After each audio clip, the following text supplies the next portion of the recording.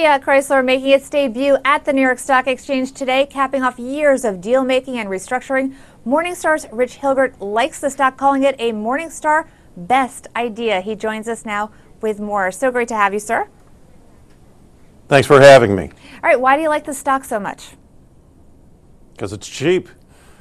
The valuation on this stock has been trading in euros previous to trading on the New York Stock Exchange.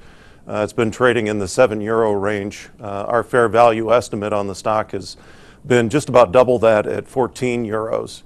The stock has really been undervalued. I think it's been irrationally discounted by sell-side analysts over in Europe.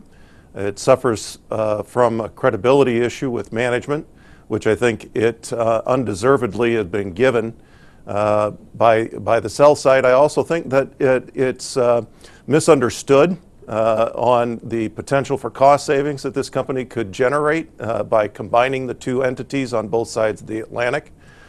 I think it's also given an unfair discount because of the leverage that the company has on its balance sheet.